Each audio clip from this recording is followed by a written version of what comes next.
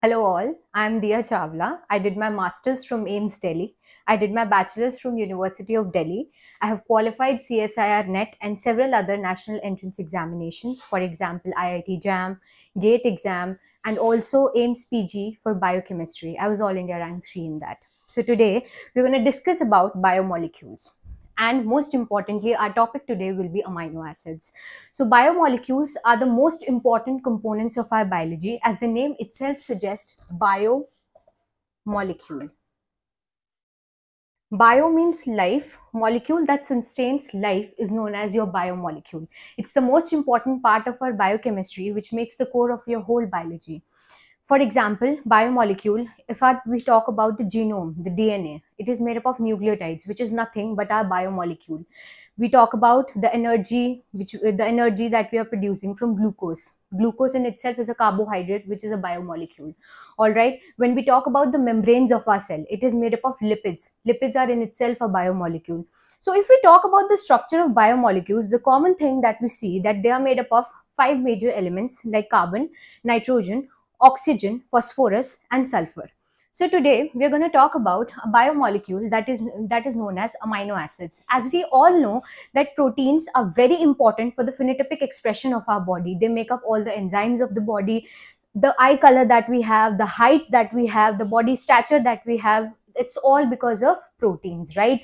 And proteins are made up of the monomeric units called amino acids. So today our topic of discussion will be amino acids. We'll discuss about standard amino acids, non-standard amino acids. We'll discuss about the titration curve of amino acids, etc., etc. So let's begin with the topic. So amino acids are the monomeric units that make up our proteins. All right. So what are alpha amino acids and why have I written alpha amino acids? So if we see the structure of amino acids, then we can write it as there is a H hydrogen atom, there is a side chain that is R group, there is a NH3 positive molecule, and there is a COO. There is an acidic molecule, acid moiety in this structure. All right. So it's an amino acid. So of course the acid group will be there and we call it as alpha amino acid. So the functional group, acid group, is joined to the alpha carbon. As we all know that this carbon will be alpha carbon, and the amino group is joined to the alpha carbon of our structure. So we can say that this is an alpha amino acid. Okay. So now we're going to discuss about different kinds of amino acids. Now amino acids are divided into several on a basis of several criterias, on the basis of several categories. For example, the most important ones are standard amino acids and non-standard amino acids. Now standard amino acids and non-standard amino acids, standard amino acids are the ones that are ribosomically incorporated into the proteins in your body. So when we talk about the process called translation in our body, so what happens is our genome is responsible for all the phenotypic expression that happens in our body. The genome, the DNA, is transcribed into mRNA. Then this mRNA carries the information that helps in the translation of proteins. Now this translation of proteins occurs on your ER surface, that is your RER, right? Suppose we draw the structure of this RER. We have ribosomes on the RER, all right? So our mRNA sits on the ribosome and our protein is formed on the ribosomes, right? So if the protein is formed, it is entering into the ER. Now what is the process of protein formation? The amino acids are being added to the structure and they are forming the protein. As I told you already that the monomeric unit of your proteins is amino acids. So what are these standard amino acids? Standard amino acids are the ones, I hope you're clear with these short terms, like standard is STD amino acids, we can say as AA, right? So standard amino acids are the ones that are ribosomically incorporated into your proteins, and non-standard amino acids are the ones that are not ribosomically incorporated. They are not really present in the proteins, but there are certain exceptions to that. They are present in some other organisms in their proteins. All right. Now we're going to talk about these 22 standard amino acids in detail. All right. So first of all, if I want to divide the amino acids on the basis of certain criteria, I would divide them on the basis of their requirements in our diet. So first of all, we have essential amino acid and non-essential amino acids. Essential amino acids are the one that you require to take in your diet. You have to eat it in the form of your protein in your diet. Non-essential amino acids are the amino acids that are being made in your body in certain metabolic reactions. So we have essential amino acids and non-essential amino acids. Now the most important criteria on which we divide the amino acid, that is our standard and non-standard amino acids. As I've already told you what are standard and non-standard amino acids. Standard amino acids are 22 in number. but almost there are like more than 300 amino acids that exist in nature, but not all of them are standard, right? So 22 amino acids, earlier there were just 20 amino acids. There have been new additions to that. There is 21st amino acid, which is coded by the stop codon of your genome, that is UGA, and that codes for selenocysteine, and UAG, that's code for the 22nd amino acid, that is pyrrolysine. Now, as we have drawn the structure of amino acid, you would have seen that amino acid structure, we have COOH group. I will just make it more clear for you. We have the COOH group, we have the NH3 group, and we have the R side chain. Right?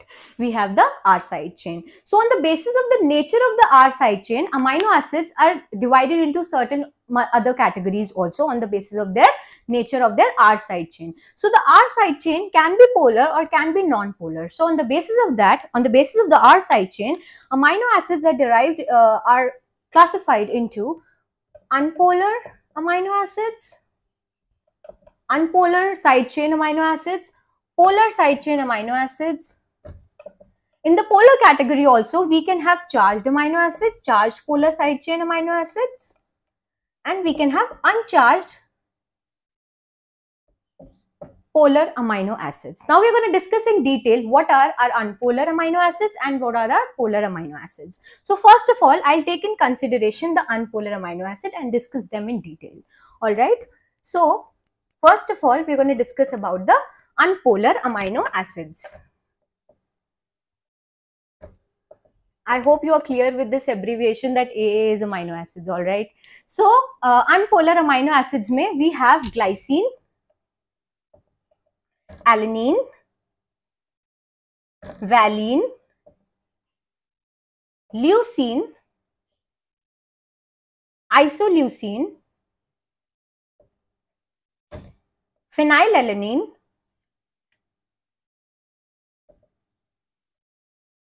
methionine,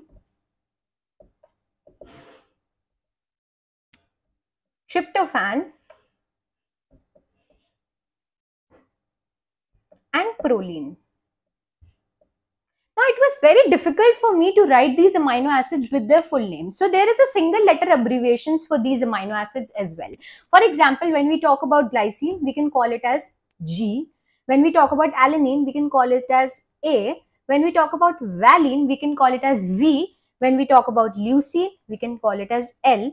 Isoleucine is I. But now, tell me one thing, what will we call phenylalanine?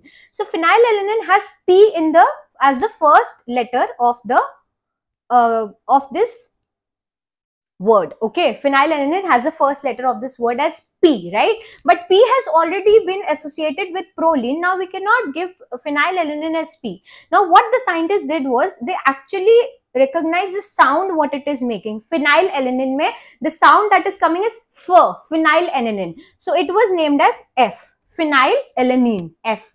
Then we talk about methionine. Methionine was M. Tryptophan, on the basis of the structure of the side chain, it has W structure, W kind of shape of the structure of the side chain. So it was called as W, and proline is P. That is clear, all right. So this was about our unpolar amino acid, and this single letter abbreviations are very important when it comes to amino acids, because when generally question comes, the single letter abbreviations are given and not the full letter is given. And there is 3-letter abbreviation also. For example, there is GLY, there is ALA, there is VAL, and all of that. That is also very important. But to learn the single letter abbreviations is more important. All right. Now we're going to talk about the polar amino acids. Now, what are our polar amino acids?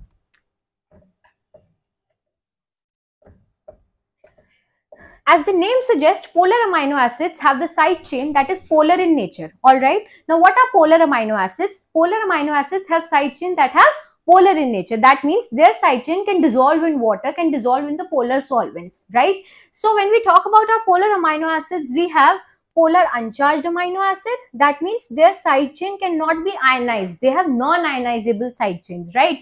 So we have cysteine, we have serine, we have threonine, we have tyrosine, We have glutamine and we have asparagine. All right. So cysteine is termed as C, serine is termed as S, threonine as T. Now T has already been given to your threonine. So tyrosine mein we have Y ka sound is coming. Ty, that is Y. So Y was given to tyrosine. N is given to glutamine because it has the Q is given to glutamine because glutamine has a sound of Q, that is glutamine, right? So we can give it as Q. And asparagine, asparagine mein sound is coming of N, asparagine, N. So sound of N is coming, right? So we can classify the amino acids on the basis of polar amino acids also. So we have cysteine, serine, threonine, tyrosine, glutamine and asparagine. You can learn it as C, S, T, Y, N, Q. So this is your what? This is your polar uncharged amino acids. When we talk about unpolar amino acid, I didn't tell you the trick. That is actually Gavli, FMWP. So this is the trick for your unpolar amino acid. This is for polar uncharged amino acids. So this is for polar uncharged amino acids. This trick is for unpolar amino acids. You can say it as for like 5 times. 5 बार बोलो Gavli FMWP, Gavli FMWP. You will be able to learn that these are the unpolar amino acids. You can say it 5 times. CSTYNQ, CSTYNQ. Say it just 5 times. You will just, you know, याद हो जाएगा अपने आप that these are polar uncharged amino acids. Now next category we have polar charged amino acid. What? Polar charged amino acids. Let's discuss them. Polar charged amino acids. So polar charged amino acids are the one for whom the side chains can be ionized in water or ionized in any other solvent, polar solvent, right?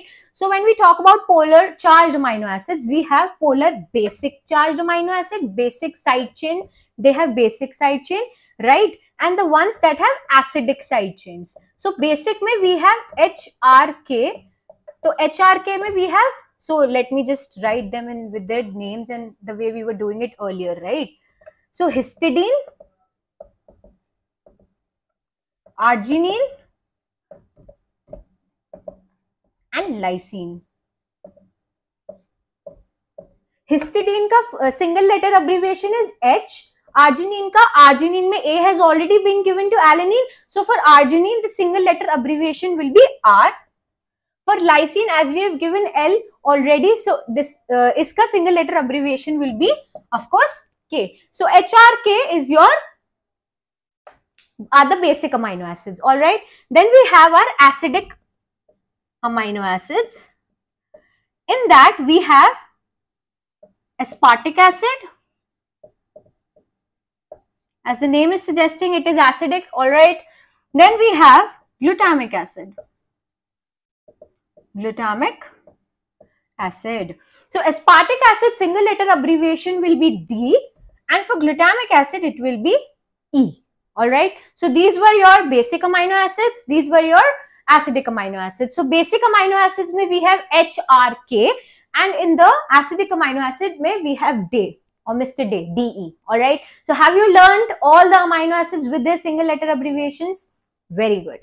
Now, there were additions to these amino acids list, this standard amino acid list. There were 2 additions. First one, your selenocysteine. Very, very important question, which is generally asked in your, you know, like entrance examinations and in your university level examinations about these amino acids.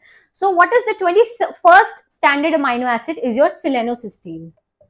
Don't confuse it with cysteine. Very, very important. Its structure resembles cysteine, but it is not derived from cysteine. It is derived from serine. Its structure has selenium instead of sulfur.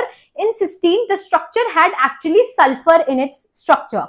But now in selenocysteine, it has selenium in this structure instead of sulfur. But it is not derived from cysteine. It is derived from serine. Very, very important. So it is your 21st amino acid, and it is coded by a stop codon of your genome, that is UGA. All right, and it is present in very, very important enzyme of your system. For example, glutathione peroxidase, deiodinase, etc., etc. All right. Now we're going to talk about 22nd amino acid. 22nd amino acid is pyrrolysine. It is not present in humans usually, but is present in other organisms. All right. It is actually coded by a stop codon only, that is UAG, and it is a 22nd standard amino acid. All right. Now we're going to deal with the pKa values of these amino acids and how we can calculate the net charge of any amino acid at any particular pH. Thank you.